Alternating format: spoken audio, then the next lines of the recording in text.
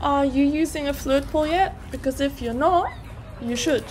It'll be your dog's favorite new activity, so make sure to keep watching to hear about all the awesome benefits of the flirt pole. And in the meantime, make sure to hit like, subscribe, or leave a comment. It's fabulous for dogs that love to chase and play tug, such as herding breeds or bully breed type of dogs, but I really have played it with any type of dog breed before.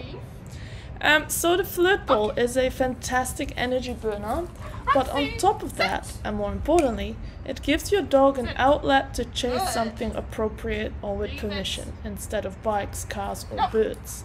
You can practice impulse control and obedience with it as well. As you can see in this video, I'm practicing with Roxy to stop her mid-chase and refocus on me by asking sits and eye contact.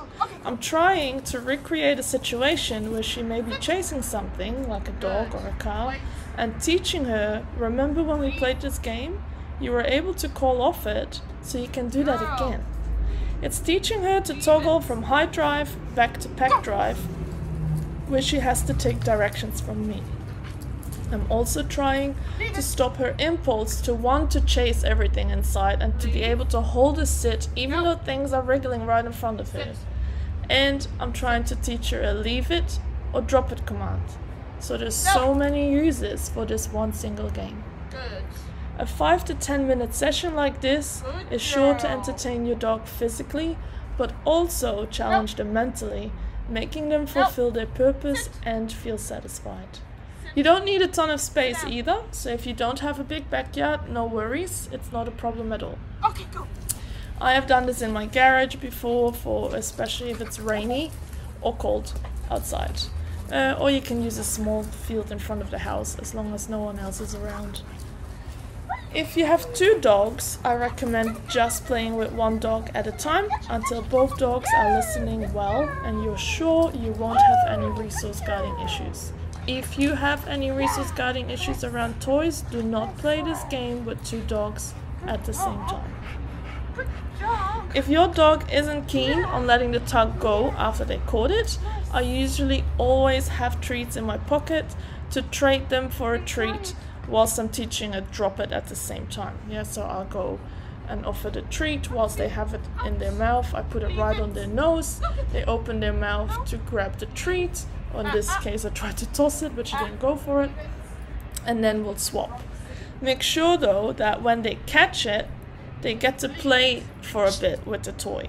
They worked hard to manage to catch it, they won the game, so they deserve to play with it and celebrate the win. You can super easily make a flirt pole yourself by simply buying a PVC tube, a long piece of rope, and a tug toy. All you do is thread the rope through the PVC tube and tie the tug to the end of the rope, and you have a super cheap toy that lasts forever for like under $20 or $15. If you don't want to make it yourself, that's all good. You can buy one online, of course. So, what do you think? You going to give the flirt pole a go? I'd love to hear about it in the comments. Hit like and subscribe. Thank you.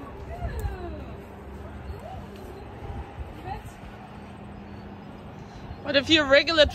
Yeah, leave it. Leave it.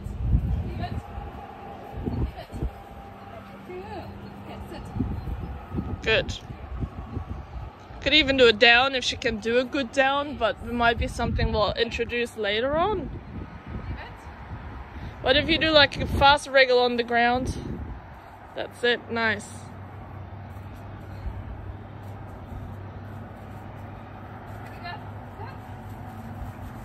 Good.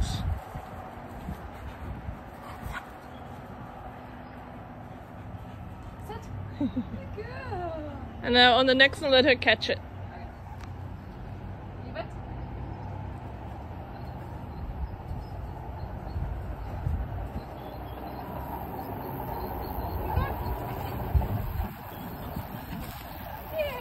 Good dog.